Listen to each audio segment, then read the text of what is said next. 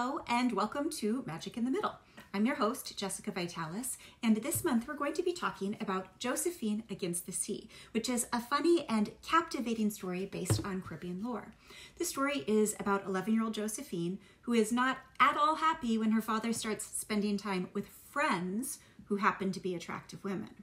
The story opens with Josephine launching Operation Slime, and I'm not going to give you any details because I don't want to ruin the moment for you, but I will tell you that the operation is designed to give her daddy's new friend a taste of what it feels like to date a fisherman.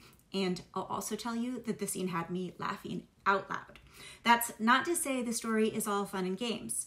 Josephine has a deep-seated love for cricket, which she used to watch with her mother. But since her mother died, her father always falls asleep in front of the television when she tries to watch it with him. Josephine tries to rekindle her father's love of the game by joining the school's cricket team, but that requires convincing the coach that girls should be allowed to play.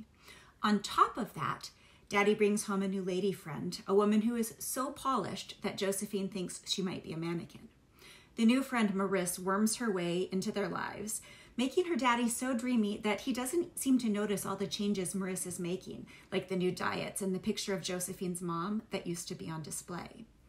At first, Josephine thinks she and Marissa might be engaged in a battle for her daddy's heart, but eventually she realizes that the foe she's fighting might not even be human.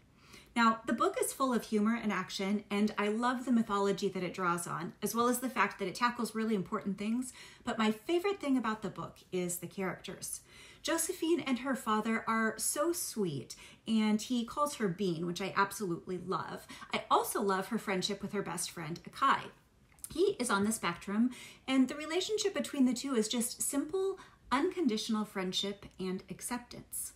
Another of my favorite characters is Akai's mother. She's exuberant but extremely superstitious. For example, she always leaves a banana peel outside her house to ward off thieves who would never break into a house guarded by tiny leprechaun creatures that are kept in bottles, but protect their owners as long as they are fed milk and bananas.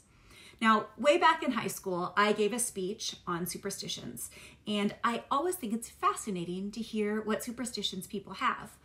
I'm not super superstitious myself, but I do always set my alarm clock to odd numbers. So if you or anybody you know has a superstition, I would love to hear about it. I can be reached at jessicavitalis.com or on Twitter at jessicavitalis.